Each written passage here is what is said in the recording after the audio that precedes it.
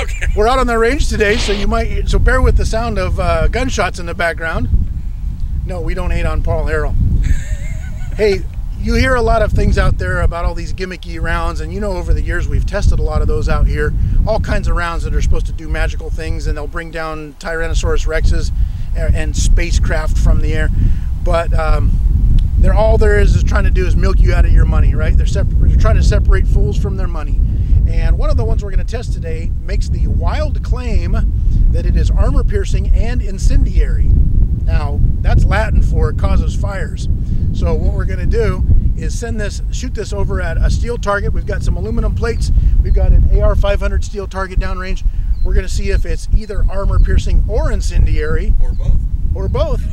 I have my doubts, folks. Shut up, Jeff. Put your comments down below before you watch this. Let us know if you think they're going to work or not work. You can come back and edit it later and say that you were wrong. But let's give these things a try through the Taoflater gun, and we're going to see if they will actually punch through steel. The company that makes them claims that they will punch through 2 car doors, folks.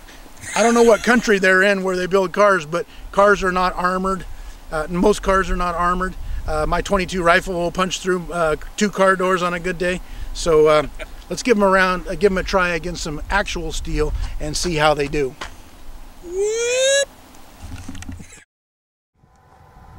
Aiming at the red dot. We got a cigarette lighter there to see if the incendiary will ignite it. Ooh, those are incendiary remarks. Thank you. Okay, I'm ready. All right, here we go. Oh my, that had some thump. Well, it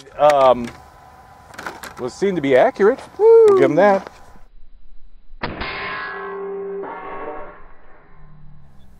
That big splatter right there, would you say we cut through the red tape? Oh, bad. Man, that's good. Bad.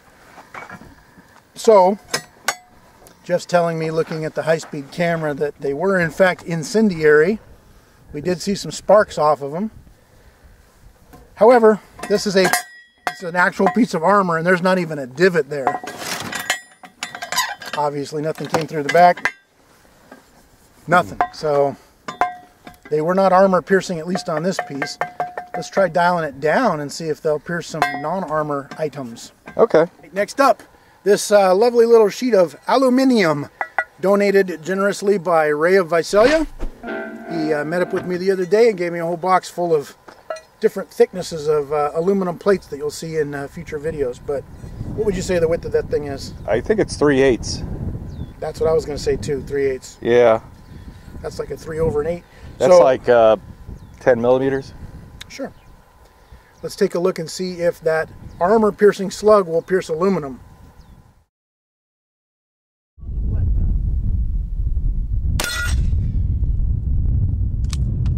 Pierce it. It's not really armor or anything, but no, this is not armor. In fact, it's aluminum. If you're wearing aluminum armor, you're doing it wrong, folks.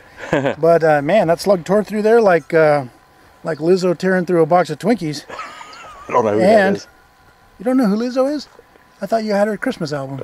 I never heard of him or her or whatever. Something about check your nails. Okay. Feeling good as hell or something. Okay. Anyway, chunk right through there and look. You can kind of see how. I'll give him credit. It went through that. So, don't wear rifle plates made out of aluminum. It's a little thicker. Woo, this one's thicker. It's quite heavy. Big chunk of aluminum. Jeff says it's 1 inch, but I was told that an inch is this long. So, anyway, let's see if it'll bore itself right through this aluminum, which has a little aluminum hair.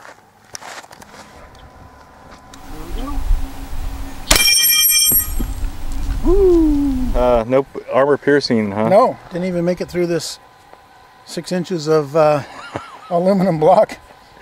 Made a nice little divot there, kind of like the one we see in the lead plate often, but fairly shallow. Yeah. Consistently low, I believe. I think they've all been hitting a little low. Yeah, it was just a little low, little right. Yeah, this one punched a little right. Okay, so Ray from Visalia also donated these hard drives. He said he was very disappointed in these things. The WD Black 5 terabytes. That's a lot of terabytes, folks. He was very disappointed in these. They crapped the bed on him, so he wanted to make sure that they met a untimely demise out here. So let's go ahead and try those rounds against Ray's 5 terabyte hard drives. WD Black, same makers as WD-40, folks. Okay, I'm ready. Here we go. Oh my. If we put right through there, we knocked all 5 terabytes out the back. They went flying out in the grass somewhere. We'll pick those up later. How many platters are in that thing? Wow. It's heavy. It's a lot heavier than most hard drives. The 50s singing group? Yeah. The platters? Yeah. It plowed right through that thing like Taylor Swift plows through boyfriends. Right through the middle. Wow. That's copyrighted. Oh, sorry. It gives people an idea of the size of the hole, okay? They'll understand why you do that. It's not about the size of the hole, Jeff. It's about the quality. By the way, folks, that's some sharp stuff. I'm going to refrain from doing that any further. Yeah. Not only the fiberglass here, but those are like little razor blades stacked up there. So yeah, maybe don't do that at home. Jeff thinks they're called platters. I think that, yeah, or disc. I think they're called round flippy things. Okay. That's the scientific term. There's got to be a technical term for those things. Jeff, I don't know if you noticed, I'm a scientist. Oh, that's right. I'm radiation, what is it, radiation protection? Yeah, yeah. I can't even remember. It's for safety. Don't question my science. How could we have almost forgotten the lead plate? I don't know, because it was in my pocket this whole time and it's dragging me down, Bruce. Okay. What are you aiming for? The black dot on the black top. Dot, okay.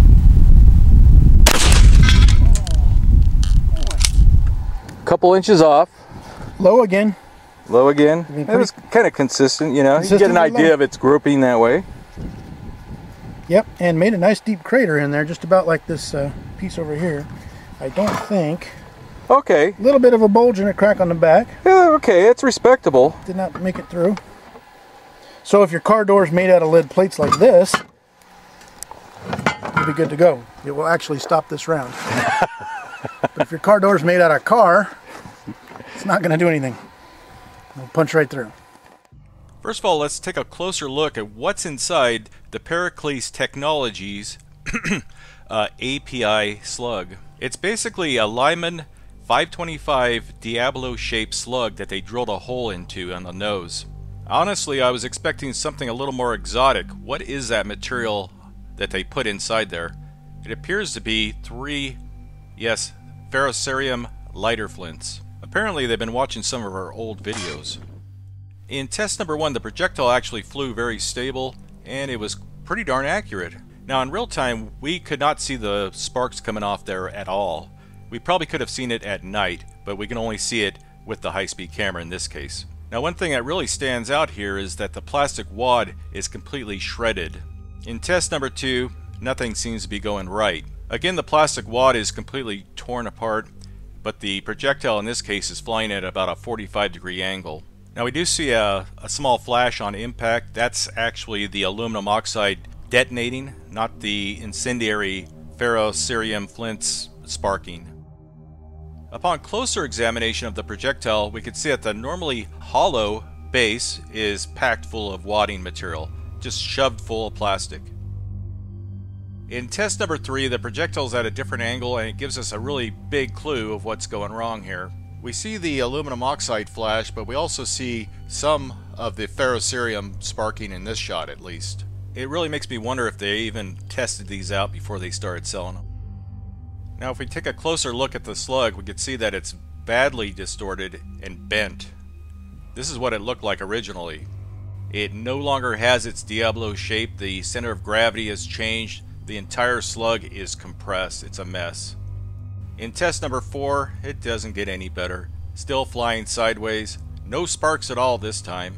Accuracy was not bad, but when the thing's going sideways, it's not going to function like they intended to with the sparks and all that.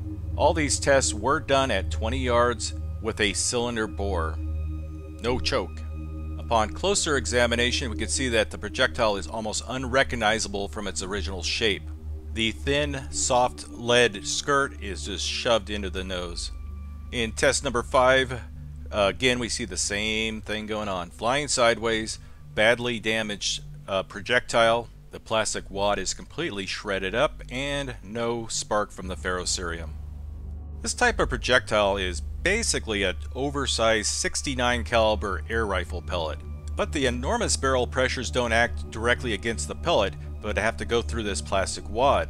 With nearly 12,000 psi supported only by this very thin, narrow rim, things get really bad if you don't have good support. With all that energy being pushed up that very thin skirt, well, you saw what happened.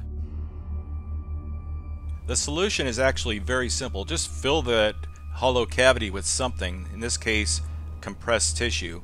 By doing this, we now have 100% support. The thin skirt is now relieved from carrying all that burden, as the energy is now distributed evenly across the inside of that pellet and into the top of it. This protects the plastic wad from being shredded apart. The sabot functions the way it's supposed to function, keeping it centered in the barrel, and it prevents the slug from compressing under its own weight during that split second of acceleration. And that, folks, is the right way of launching a Diablo slug. Caught me right here while I was working out with these dumbbell rounds. 997. So these are the dumbbell rounds, little steel round. You've probably seen these before. Tim at the Ballistic Machinist whittled these things out of pure steel. A precision CNC made. They are fantastic. Yeah, these are great little rounds. So let's give these a try against the lead plate and through that 1-inch aluminum and see if how they compare. They're not even marketed as armor piercing, by the way. I bet but they are the real McCoy. They're fast and they're steel, so yeah, kind of like Superman. Ready. Oh, Tim, right in the pancreas. So look at Tim's round here. All steel round burrowed itself in there deeper than the armor piercing round and made more of a flash than the incendiary round. The incendiary didn't flash at all when it hit the lead plate. One of the big surprises here is that the all-steel slug created more sparks hitting the lead plate than the so-called API round. Instead of sabot, these use 2 plastic rifling bands which also discard upon leaving the barrel. You can really tell that Tim did his research when he developed these and did a lot of testing to make these things so accurate. I think maybe it's Latin for does not make a flash. And then look here on the back. Okay. Tim's round almost made it through. That's a really similar spalling. We call that spalling. Oh, yeah. Fancy with your Latin. Yeah. Spalling, but look at that. Wow. It embedded itself in there. Jeez, very impressive. Okay, now what about that aluminum plate? Let's see. What do you think, folks? You think it's going to punch through that? That's tough. That's tough stuff. The 6-inch aluminum plate. You think? Let's give it a try. I am ready. All right, here we go. Top dot. Listen to that thing sing. So dead on accurate. Punched a little bit deeper, about twice as deep as the armor piercing. Nowhere close to coming through that thing, but. And here's what's cool. Look at the perfect roundness of that hole. Here's the slug that you guys saw floating back out of there. And it's hot. The tail end of it or something. I mean, it got so hot. I can feel it. The steel is discolored. I'm glad I have no feeling from the eyelids down because that thing is hot. Oh, that's nuts. But you can see it kind of collapsed in there. A perfect little round slug. I don't know where the rest of it went. It's like a dime. Yeah. But, blink. Look at that. Where'd the rest? I mean, the projectile is an inch and a half long. Yeah, it looks like a and barbell. solid steel. So it probably just melted in the atmosphere. Well, actually, I saw a huge flash on that one. If you take a look at the side of this, there are 2 pieces to that. Could that have collapsed in on itself? No. Well, we could weigh it. Front? I mean, it started out at 500 grains, and I think that feels like about 497. Okay. I don't know. If you take away the Coriolis effect. Jeff, I don't know if you noticed, I'm a scientist because I have this jacket. Okay, so, and you are radiation protected. Or something, or I listen to the radio. Yeah. There are very clearly, though, there's a back round piece here, and I can get my thumbnail in there. I mean, there's It's almost like there's two pieces that I collapsed. don't know. It's a mystery. Well, I'll look around. It's a mystery that science will never solve. Yes. Whew, it's starting to cool off a little bit, but look at look at the burn marks. That is when steel discolors, it turns blue and yellow and orange. And you said it made a flash. A huge flash. Like I don't think the quote armor piercing incendiary even flashed at all when it hit the aluminum plate. So it's not incendiary or armor piercing is what you're trying to tell me? Well, as seen on TV? I'll let people decide for themselves. You decide. You decide. There you go. All right, folks, there it is. We compared them. Side by side. Two different targets, two different rounds. There's more than two different targets. I mean, two targets compared. Oh, there you go. There you go. Lead versus lead, and aluminum, 1-inch, 6-inch aluminum, 6-inch aluminum versus 6-inch aluminum. It gave me an opportunity to test more of Tim's dumbbell slugs, which are just fantastic. They're badass. Yeah. Chin going. I heard Richard Ryan might be, he bought some of those, and he's going to do something with them. I don't know, from Rated RR or Full Mag. Full Mag, yeah. Yeah. Where he does that. He emails me, and then slow motion camera? Here's the thing, he'll email me, ask me a question, and I'll reply to him that day. And then like 2 weeks later, he'll email me again. Richard. It's like, come on, dude. Well, he's busy watching movies with all of the Special Forces boys over on the Black Rifle Coffee channel. That's right. Which is a good channel. I want some of that coffee, though. I'll get you some. That's a good channel. It's got a lot of interesting videos over there. That's a crack up to laugh at. It's nothing like the OG's Danger Show. Link in the description. Come over and visit me on OG's Danger Show. No, but the Black Rifle Coffee Company channel is hilarious. And of course, Full Mag, Richard Ryan. He's got a lot of. He's one of the YouTubers that I've never met. I think I talked to him on the phone, emailed him and stuff. Pretty nice guy, very hyperactive. Very into stuff. He's got 2,000 or 3,000 subscribers, right? He does, yeah. I think he's up to like 3,500 or something now. Yeah. He's struggling. He's struggling. Yeah. Go take a look at his subscribership. All right, folks. You guys be safe out there. Stay corona free, and we will see you on the next one. One of the reasons why we put the dumbbell round against the Paraklese API round is because they cost about the same. If you're going to spend $4.50 or $5 a round, it better deliver the goods. Now remember, the high-speed camera does not lie. You saw exactly what happened with your own eyes. We want to thank our Patreon supporters, also our channel members. I think Patreon's a little better deal for most people because you can donate just $1. It's not a big sacrifice, but it all adds up and it helps us create better content. My biggest gripe with the channel membership is that YouTube gets 30% right off the top. We do the work, they take 30%. That's almost as bad as the government, who also take their cut. And that leaves us with enough money to buy that fancy top ramen. And it's no problem if you can't afford to support the channel. We always appreciate your kind comments, ideas, and just encouragement. We hope you enjoyed this video. Thanks for watching.